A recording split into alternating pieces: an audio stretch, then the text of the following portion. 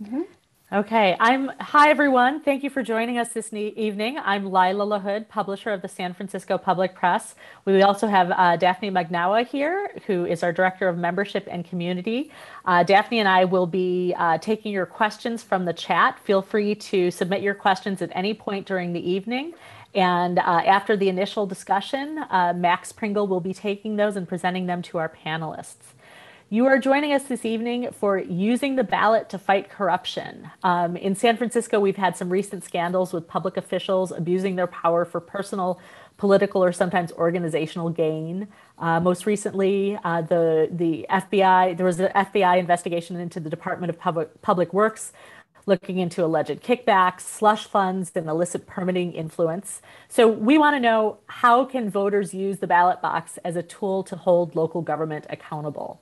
On the upcoming November 3rd ballot, we do have Proposition B, which is an anti-corruption measure that would split the Department of Public Works into two and add more independent oversight. And there are some other propositions and reform proposals that have presented in the past and are currently up for debate. Tonight, our guests, who are two veteran good government experts, are here to join us for this conversation. We welcome Carmen Balber, Executive Director of Consumer Watchdog, and Larry Bush, who is a member of the San Francisco Ethics Commission. Thank you both for being here.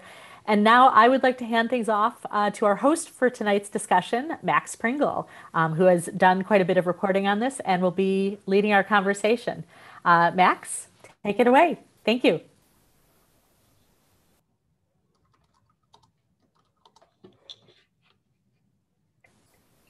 Max, you're on mute. Okay, did I go on mute there? How am I now? Okay, awesome. All right, as Lila was mentioning, we're pleased to welcome Carmen Balber, Executive Director of Consumer Watchdog, and Larry Bush, who's a member of the San Francisco Ethics Commission. Welcome, Larry and Carmen.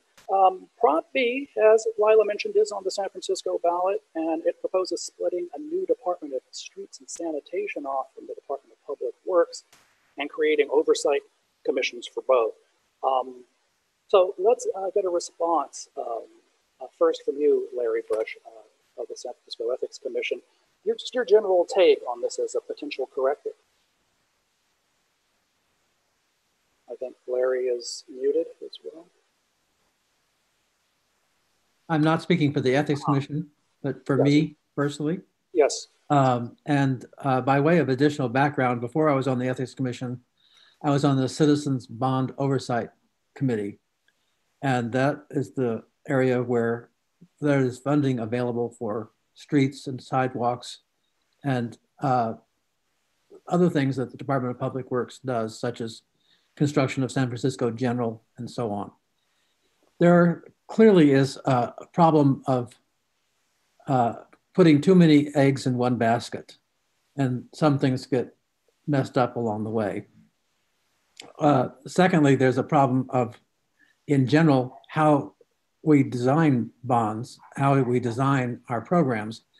It was 3 years onto the Bond Oversight Committee before the committee itself voted to institute an after action report where we surveyed the residents to see if what was done was what they had in mind. Because we had seen a number of cases. For example, I live in the Castro. One of the things that the bonds did was to widen sidewalks in the Castro. That was because there was going to be heavy foot traffic. Of course, it now turns out to be a good idea for putting outside patio dining, but at the time, that wasn't the thought. So it ended up narrowing the street traffic to such an extent that many businesses lost customers. And so we had a high rate of closed businesses on Castro Street, which was very unusual. But no one came along afterwards and said, well, did you get what you wanted? In what ways was it not what you thought you were getting? So to the extent that it's not just city contractors and city employees who are making these decisions, but there's greater public input, then I think that the public is better served. Carmen Balber, you've been advocating for good government for years. And are these kinds of, I want to get your take on these kinds of boards and commissions that's being proposed in Prop B. Generally, how effective are those? It always depends. Make sure I'm not muted. Good. It depends 100% on the independence and accountability of the kind of commission you create. So who does it answer to? Does it have independent power? And can it follow through on what it promised? What are its concrete powers and responsibilities? And so I think with Proposition B, which I have no real opinion on the splitting of the department, if it should be 2 or 1. But as far as the commission goes, it's I think a step forward, but a little bit of a mixed bag. You have 2 commissions that are made up of 5 political appointees. Those appointees are spread out between the mayor, the board of supervisors, and the controller. And so on one level, you're breaking up, the vast power that was concentrated in the hands of one person at the top of the Department of Public Works, and breaking it up into 5 different people who hopefully would be a check and balance on each other, right? But at the same time, they're political appointees who can be fired at will, which I think is an unfortunate flaw in the measure. And so there's some independence there, and also a little bit of lack if there's political pressure from the people who appointed them to do the wrong thing. And how about this idea of giving these boards and commissions the kind of teeth they need, maybe say subpoena power, things like that? Let's first get your take, Carmen, and then we'll go to Larry. The powers and authorities of these commissions are really key. And we've seen in other instances how subpoena power can really be an incredibly important authority for a commission to have teeth. At the end of the day, these commissions are answering to the mayor. And so hopefully they will have the ability to exercise that kind of authority. I don't see it in the ballot measure. Maybe Larry is a little bit more expert on the measure to know if they would have it specifically. What we've seen in other circumstances as well is that for a commission to be functional, they need a staff and they need a budget. And it'll be very interesting to see how much of the funding that goes into the office of the head of the Department of Public Works now transfers over to these commissions, how much backup they have, or are they meeting and left without staff to implement the changes that they want to implement. Larry, go ahead. I would add just I agree with everything that was just said. Beyond Carmen's points, I think it's important that there be term limits on commissioners. There were term limits on the Bond Oversight Committee that I served on, and there's term limits on the Ethics Commission. I think that that's a helpful thing. Secondly, I think that it's good to have a program that allows you to ask questions below the executive director level, because under the city's rules, that's interfering in the management of the department. But if you want information and you want to get it back fairly soon, then you ought to be able to pick up the phone and talk to the director of sidewalks as opposed to the overall thing. And that's not something that has to do with it. So in addition to having a budget and a staff, I think that they need to have independent legal representation. And I think they need to have some independent hiring authority so that when they hire people, it doesn't have to go through the now troubled DHR. Maybe if you don't mind, Max, I'll interject Sure. One thing there, because Larry reminded me. One thing I thought was really good about this public commission structure is that in order to meet the requirements of the Brown Act, which is that public decision-making among boards and commissions has to be done in public, they're going to have to meet. And when a commission meets, there has to be public comment. And so the public is going to have a venue and a route to weigh in on the decisions of both of these new agencies that I'm sure they don't have now with one person in charge of it all. Larry, Absolutely right. Larry, I want to get just to circle back with you on that one point about term limits. What are the good aspects of that? Does that just prevent this sort of patronage kind of position? Because these commissions are linked to the mayor and the Board of Suits? It also, people who are appointed to commissions often have some sort of political heft of their own, either financial or because they represent a certain group. So you have people who sit on the airport commission who've been there for 20 years, and the world has changed a lot. If you take a look at the ethics commission, for example, we have term limits of 1 6-year term, and that's it. You can't even be reappointed. I think that's not a bad solution to the situation. Look at what's changed since we started talking about ethics in government and good government. Most of it came out of the Richard Nixon era and how money was flowed in those days. But our answer in San Francisco initially was to say, let's track money that was going to contractors. Well, contractors are only a small part of the people who influence City Hall. And we have a whole ocean of people who influence City Hall who we do not track in terms of their contributions or provide any restrictions on them. So there needs to be fresh people with fresh eyes to say, this is how the world has changed. That's interesting. I want to get to this idea, and we'll get back to about the idea about these boards being a good sort of eyes of the people, shall we say, on power. But first, I wanted to touch a little bit about this one other aspect of Prop B, which is splitting this department to better handle one of San Francisco. And I think most probably major American cities, this idea of dirty streets and how this has just become, in recent years, especially with the rise of homelessness in a lot of these big cities, how this has become almost unmanageable, and that thereby by splitting this department into two, you could better focus in, sort of laser-like focus on this problem. Carmen, let's just get a take from you on that. What do you think, just as a general idea? Sorry, me or Larry?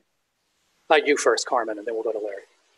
You know, I have to admit that I'm neither an expert in public sanitation or public works. So I don't think that I can really give you an expert opinion on whether or not it makes sense to break up these two agencies as far as their functionality goes. I tend to be sympathetic to the concern that you're creating a second set of administrative functions for one agency that is now becoming two. But at the same time, I think it'll be easier for commissions to oversee a smaller agency, review the contracting. I mean, a critical piece of the ballot measure, I think, is requiring the county controller to audit these departments. And it's a lot easier to do that kind of in-depth digging into contracts and other issues if you have a smaller agency. So perhaps on that front, I think it's a good idea. As far as the functioning of the department goes, I might not know the answer to that. No, that's all right. Larry, your take. Well, the controller was given the authority to begin doing audits back in the early 90s. And it was because of dirty streets. And the Chamber of Commerce and others had a big beef about the fact that the city's streets were not being kept clean. And so they asked for an audit function to be created and that it have benchmarks and regular reports on, among other things, parks and sidewalks and streets.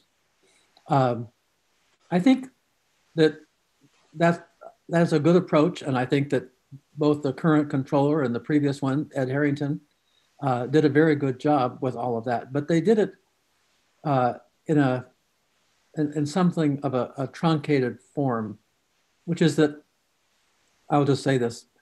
As a general rule, government does not do a good job of monitoring itself.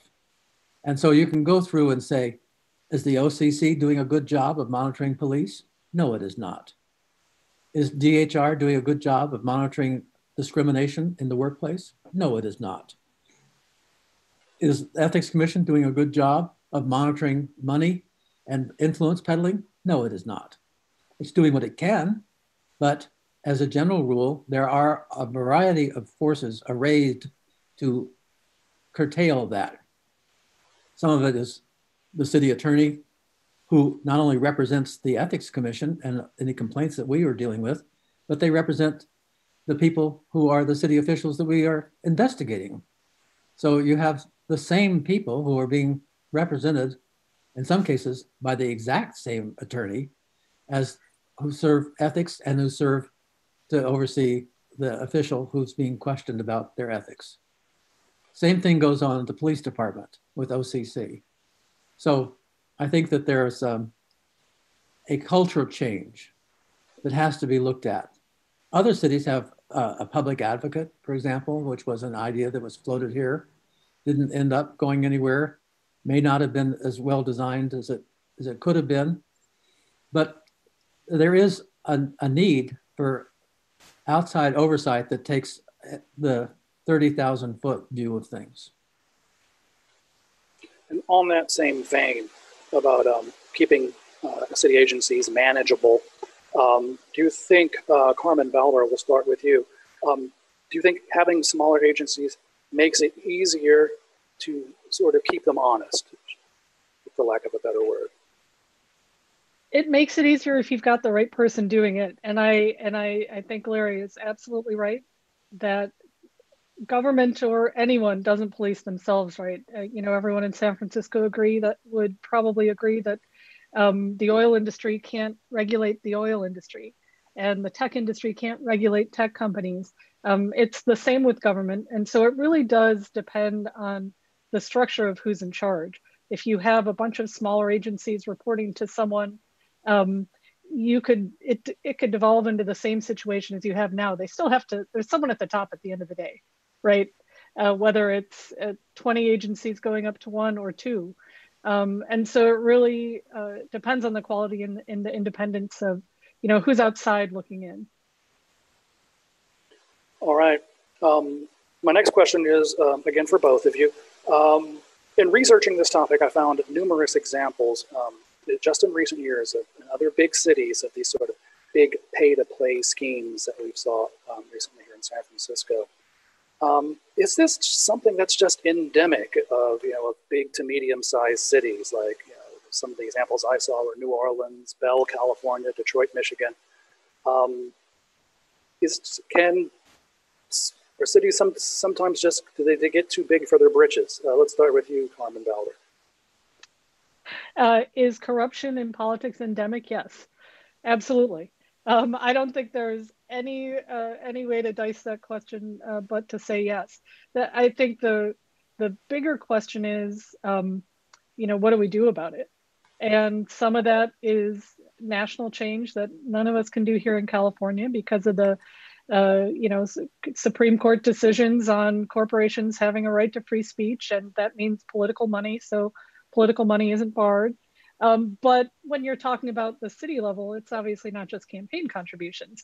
I mean, the recent scandal involved tractors and trips and, you know, lots of things that have nothing to do with whether or not a company is technically buying an election. They're buying a development or a public and some other public benefit instead.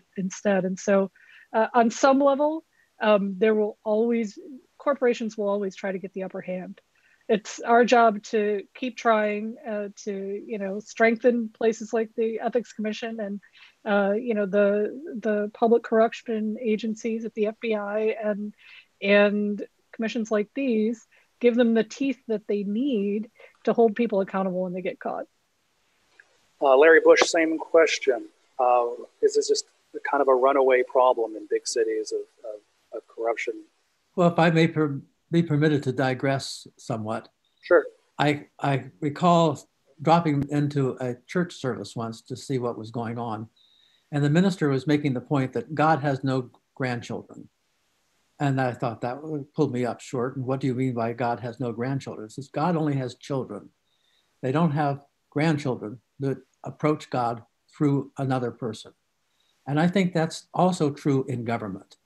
We shouldn't be expecting other people to be standing in the place of us. we need to empower ourselves. So if you're going to talk about how do we fix this, we really have to develop a culture that says that it's empowerment of the voters, because democracy has no grandchildren. Democracy requires our own involvement and our own commitment to the energy that's involved. You know, the other thing I think about is that I don't know of anybody, any of the endorsing groups in this election who have made compliance with ethics in general a criteria for endorsing anyone. I haven't seen that in any other elections either. It just does not show up as a criteria. Everyone wants to lash out at an individual actor who offends them with their values or their lack of values, but they don't look at the larger picture.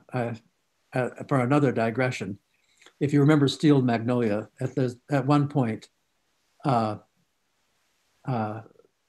two main actresses are having a dispute. And Shirley MacLaine says, I just want to hit somebody. And her friend says, hit Louisa. Everybody in the parish wants to hit Louisa, as though hitting Louisa was going to address any of the issues that were there. And that's the same thing we do in our politics. We just lash out and hit whatever is convenient. Louisa happened to be sitting right next to her when she said that. So how do you then turn around and say that you're going to begin expecting more in terms of ethic behavior and compliance with standards that we all believe are important if you're not involved in doing it yourself? All right. And with that, I'm going to take a moment here to reintroduce you to for folks who might just be logging in. And while I'm doing that, it'll give an opportunity for some of our audience members to type their questions in. We can get those questions to Carmen and Larry. First of all, we've got with us Larry Bush, who is the San Francisco Ethics Commissioner. He's speaking on behalf of himself tonight and not on behalf of the Ethics Commission. And we've also got Carmen Balber. She's the Executive Director of Consumer Watchdog. It's a Los Angeles-based consumer watchdog organization that keeps an eye on big corporate malfeasance and government malfeasance. Am I describing that right, Carmen? Absolutely. Awesome. Okay, so we have, I'm saying we have no questions yet from the audience, but if you want to get your questions in, just go to the chat and type, and we'll try and get Larry and Carmen's answers to your questions. Larry Bush, wanted to get your take on the idea of having whistleblowers, the importance of having employee whistleblowers and whistleblower protections maybe as a possible corrective for keeping government honest. Yeah, Larry, what do you think about that? I believe that whistleblowers are important, and I believe that our whistleblower program is not up to snuff. Federal program has a much more robust thing. Imagine that, given the era of Trump. But if you file a complaint, you can file it in a number of different ways. In San Francisco, up until now, you had to file it directly with your superiors and in the department where you worked. So if I found some federal misspending by the local government in using federal dollars locally and called up Nancy Pelosi and said, Congresswoman, look at what's going on here, how they're handing out the money, and it's the money that you work to get allocated to San Francisco, and they fired you for having called her, you would have no recourse, because in our system, there is no right to take a complaint outside, much less a complaint to the press. So, for example, we had a case of the community college chancellor, who SF City College? San Francisco City College. This was 10 or 15 years ago, who was making poor decisions that were politically biased about allocating money. And a complaint came in to ethics, and it was investigated, and then it was put in a drawer. And it would have stayed there for a year. And in fact, it did stay there for almost a full year until someone who knew about it tipped off the Lance Williams, who was in at the Examiner, and said, take a look at this. And they did. And then suddenly came a front page story.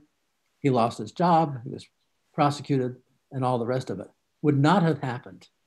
And if anyone had known who that whistleblower was, he would have lost his job. That's wrong. So if you want good whistleblowing, you have to have good whistleblower protections. Carmen, any take on that?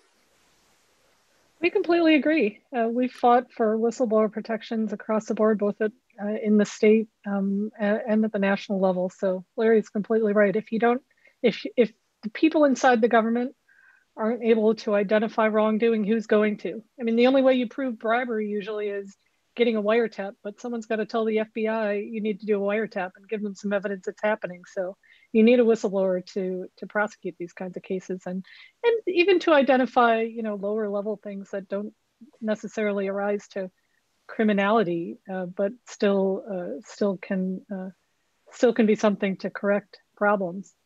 I wanted to, if we have a second, I wanted to bring up something that we had talked about, which was just, you know, can you reform government at the ballot? Is it a waste of time to try to put anti-corruption measures on the ballot? And Larry mentioned Watergate as the opening of, you know, our political reform movement in the country. And that's when California enacted the Political Reform Act, which is the statewide measure that regulates, you know, everything from campaign contributions to politicians asking people to give to charities. And the Political Reform Act was enacted. There is a fairly independent, it has some issues, but fairly independent commission with a full-time professional staff that enforces the laws that were enacted under the Political Reform Act. And it's that full-time professional staff that doesn't change political appointee to political appointee that I think is one of the most effective things about that agency. Is that the Fair Political Practices Commission in Sacramento? Exactly, exactly. All right, awesome. I think we've got our first question here, and I'll read it to you from one of our listeners. The Republican Party is saying that that not splitting the Department of Works into two will cost millions of dollars, and it won't really increase accountability. Are there any examples of where Citizen Commission increases accountability and transparency is the question from a listener. Larry, do you want to take that one first? Well, I think that the police commission, even though it doesn't respond as fully as people want, does allow a level of transparency to raise questions. And it has authority for the last 20 years to overturn for a complaint to go beyond the chief. In the past, complaints were adjudicated by the chief and the commission had no real authority over it. But they changed the rules so that the complaint can now be adjudicated by the commission itself. I think that's helpful. Okay, and I guess this one would also be for Larry because you're local. A listener asks, how does San Francisco compare to other cities in the Bay Area? Is corruption here better or worse? And is it possible to know? Larry. I think that it's broader because we have a city-county government. So the functions are combined. For example, the health department is a county thing, but it's under the city. And so there's a doubling of opportunities to influence contracts and so forth. Same thing with the jail, which is a county thing, but which is run by the city.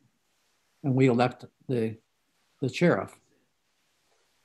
So in general, I would say that there are efforts everywhere to influence government to the advantage of those who have the most power.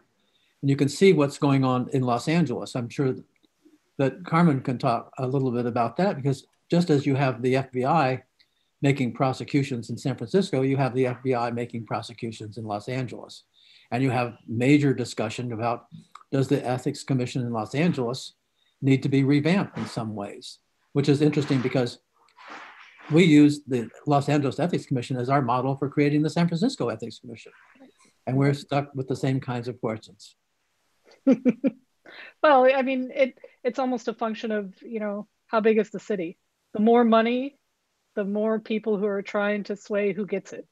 And so there's probably more corruption, or at least a larger scale of corruption in San Francisco and LA, just because of, it's solely as a basis of size. There's more money flowing around. Okay. I just want to broaden it out just a little bit to say that we still need to take a look at what we don't see. For example, the Mueller report that took a look at Russian potential influence in Washington. And in his final report, he had to say that we were unable to get a lot of information because people used a system to communicate to each other called Snapchat, or some variation of that, in which as soon as the message was read, it disappeared. And so Mueller was unable to obtain copies of the communications that might have provided a basis for some prosecution. That's on one side. The other side is there is something called geofencing, in which an entity can put a parameter around a building or an event and track whoever goes in it and what happened and follow them after they leave. So you could follow a person all the way to the voting booth. But what was first used in a major way was here in Northern California by Right to Life people who wanted to track who was going to abortion clinics. Now that's a pretty scary prospect for a lot of people. And yet we don't have any system that encompasses disclosures of folks who are engaged in that kind of effort. And we also set as a general rule that you don't have to disclose things until they reach about $1,000, and things like that cost nothing. So it's really a question more of who are they doing rather than how much are they paying for it. Well, Larry brings in, sorry, just let me, Larry brings in geofencing and geolocation, and we're talking about San Francisco measures, but there's a measure on the statewide ballot, Prop 24, that would let you tell social media and other online companies you can no longer use my geolocation, which doesn't get specifically at political actors disclosing that they're doing it, but you can broadly tell companies online, don't track me, and then you have at least your location protected. It's a good start, right? We're down to our last maybe 4 or 5 minutes here. I want to get another question in. Here's a good one. How difficult will it be for the Ethics Commission to get that independent legal representation in? Carmen, let's start with you. Is that a big hill to climb? Well, so Larry's the expert on the San Francisco Ethics Commission. I'll let him answer that specifically on the Ethics Commission. But I do believe in Prop B, there is a provision that allows the commissions to hire outside counsel, which is not letting the city attorney represent the commissions if they have a reason to suspect wrongdoing. But the high hurdle is that there's nothing specific in the creation of the commissions that says you are charged with investigating X type of nefarious activity. So it's really going to be up to the city developing goals for the commissions to get into that kind of investigation. All right, Larry, I think you're muted. The San Francisco Ethics Commission change would require a vote of the people. It's a charter change to give them complete independent authority. And it's been raised before by several commissioners, but somehow the legwork needed to do it just never happened. In order to get outside counsel, you can do it, but you have to get the permission of the city attorney that it's necessary to have outside counsel. Now there's a hurdle. Right, exactly. And that's despite the fact that we have a very honest and good city attorney. I don't mean to put them down. Right. So this next questioner says, this event is called Using the Ballot to Fight Corruption. And they're asking, this is a good question. Is it really up to voters to make this happen? Why aren't our elected officials doing more to cut down on this? Carmen Balber, let's start with you. Well, you know, elected officials never really want to acknowledge that corruption is as bad as it is. You're asking people to police themselves. Um, we didn't talk about this when we talked last, Max, but actually my organization worked with local volunteers called the Oaks Project all the way back in 1999, 2000 to put a measure on the ballot called Prop J that at the time was the anti-kickback measure. It said if you give a public benefit to an entity, a development contract, you know, something like that, then that entity can't give you, as a politician, campaign contributions, gifts, or a job for a period of time after you voted in their benefit. And it took effect in San Francisco and a few other cities in the state, and then was overridden by the Ethics Commission, in fact, who did an overhaul of the campaign contribution laws and conveniently got rid of most of the teeth of that measure. Hasn't been in effect for years and years until back in 2017, which I have to acknowledge I missed and just figured out in preparation for this, where the Ethics Commission got together and said, hey, shouldn't we revisit the protections in this law that said, you know, you can't give a kickback to someone who just awarded you a city contract. And it was enacted in 2018, you know, in some modified form. So the public can enact change at the ballot. Sometimes politicians then go turn around and overturn it. But, you know, that one move by volunteers in the city all the way back in 1999 ultimately led to stronger protections today when the Ethics Commission pulled those back into effect, along with the Board of Soups, of course. All right, let's move to one more question, and this is a good one. This hits close to home because it's about journalism. So this questioner asks, why did it take an investigation by the FBI to get at the corruption? What can journalists do? What are good resources for them to sniff out the kind of graft and corruption and maybe bring this to the public's attention sooner? Larry Bush, you want to tackle that one first? I find that there's great resources out there. Groups like MapLight, which follows the flow of money. There are other groups, in addition, Open Secrets is another group that you can follow. And you can sign up and get their stuff at no charge. I think they have great materials. I think that San Francisco's public press has done a great job. In fact, I asked for us to calendar an investigation into an issue that you covered extensively, that in the campaign in 2015 for the seat that Aaron Peskin was vying for against Julie Christensen, there was a meeting that took place in a law office at the invitation of the then mayor, Ed Lee, and the then president of the board, Mark Farrell, and the chair of the finance committee, London Breed, with lobbyists and contractors and unions, and to tell them, in the words of Ed Lee, according to the story, I am watching, that they were not to give money to Aaron Peskin, but they were to support Julie Lee. And one of the people who was there, according to the story, was Ron Conway, who said, I know it may be difficult for some of you to give money directly this way. So if you will tell me how much you're giving, I will give it, and we'll do it laundered through a different entity. There was an effort to investigate that by the city attorney, but it went nowhere because the people who were in the meeting would not talk. We don't have a requirement that says that they have to talk. I think we should. So one of the things that I'm asking for in a review is to resurface this whole discussion, not because it's still timely for enforcement, but because there are lessons to be learned and things to be done as a result. Carmen, your take on journalism's role. I think it's absolutely critical because for prosecution to happen, a lot needs to happen. A lot goes into a successful FBI sting and investigation. And all of the groundwork is the kind of painstaking, nitpicking, investigating that groups like MapLight, our group does some of it, but critically, the San Francisco public press and other members of the media do, you're the only one who can call a politician and make them feel obligated to answer a question about ethical problems that I call a politician and they're not going to answer.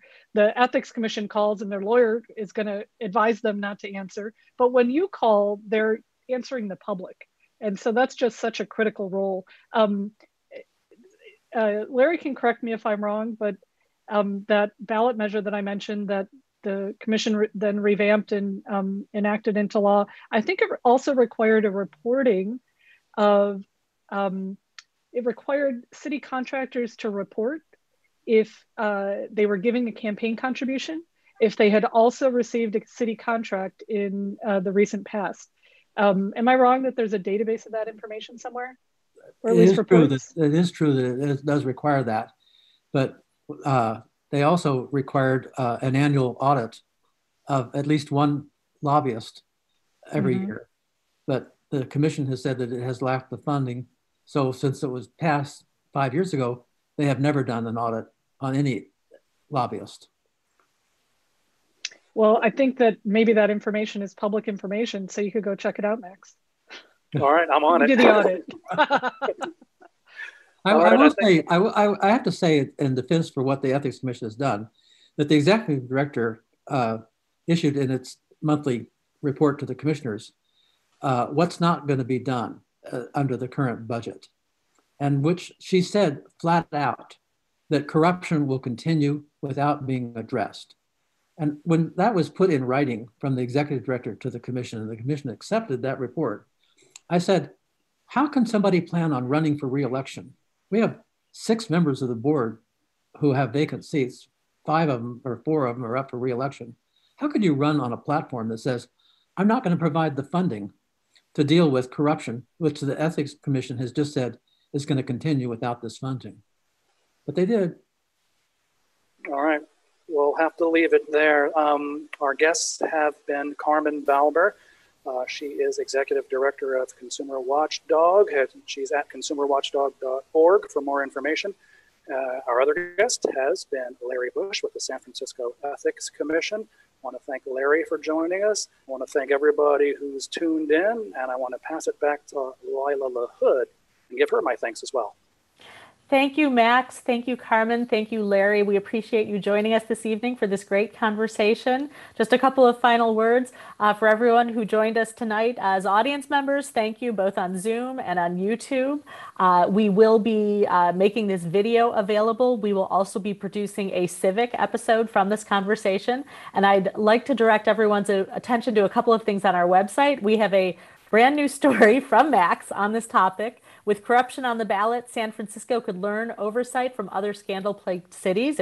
Right now it's featured on our homepage, and within that story there is another civic episode also on this. So if you are a podcast listener, I think you'll enjoy listening to that.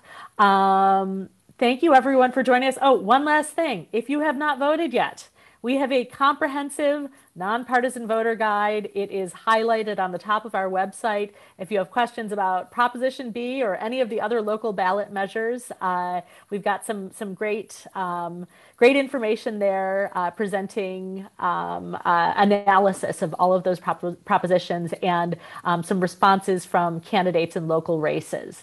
Thank you everyone for joining us tonight, and we hope to see you at our next event. Good night. Thanks, guys. Thank you. Thank you.